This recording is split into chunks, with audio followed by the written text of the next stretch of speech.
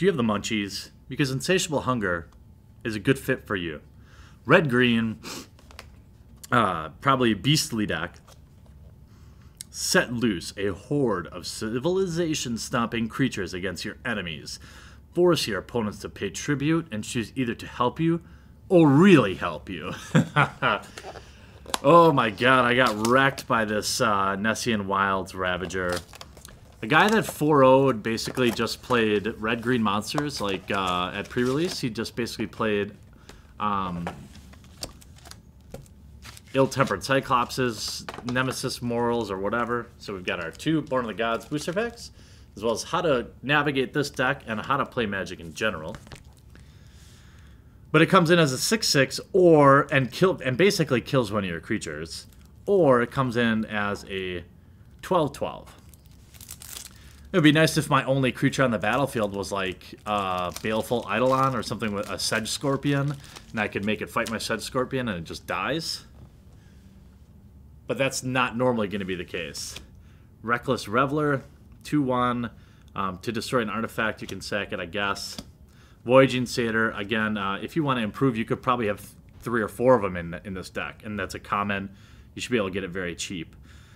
Swordwise Centaur, very good. 2/2 for a 3/2, although Colonian Tuskers, strictly better. Opaline Unicorn for ramp and fixing. Nessian Corsairs, fine.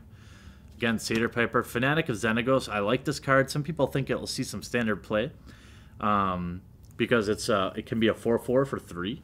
So scooping up a couple more of these would be strictly better than like the Nessian Corsair. So there's a solid upgrade opportunity there for you.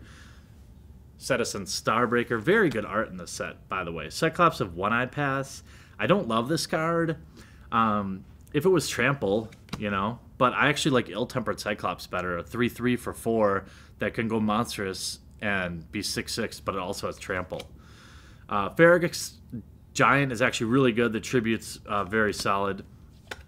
Snake of Golden Grove, Nessian Damalak. Thunderbrute, 6 for a 5/5 trample, but it has tribute 3. If they don't pay the tribute, it gains haste.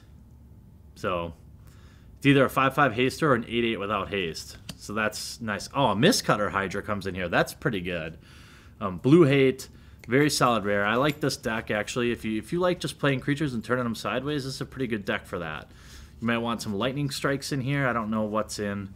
Messenger Speed, that sucks. Get it, at least play Dragon's Mantle or something like that if you're going to play something like that. Fall the Hammer's very good. You could probably play 2 or 3 of them. Because, I mean, it'd be nice if it was player or creature. But, you know, Lightning Strike, there's only 2 of them. Again, common, so maybe instead of playing these 2, you could play 4 Lightning Strikes. Mortal's Reserve, again, I like the fact that it's indestructible. I don't care that it gets a 1/1 token as much. Ordeal of Nylea, so 2 of those, going to 4 of that would be just fine. Syrian Blood, again, just 1 of those. I think more than 1 is better. Destructive Revelry, which is actually safe to mainboard in this block. Pinnacle of Rage, and Mischief and Mayhem. This is pretty solid. Might just be because it's the last one I'm going through, but very solid deck. We've had no like crazy pulls, no Kioras, no. We've now opened 10 packs and they've all been pretty poopy. So maybe this one will be less fecally.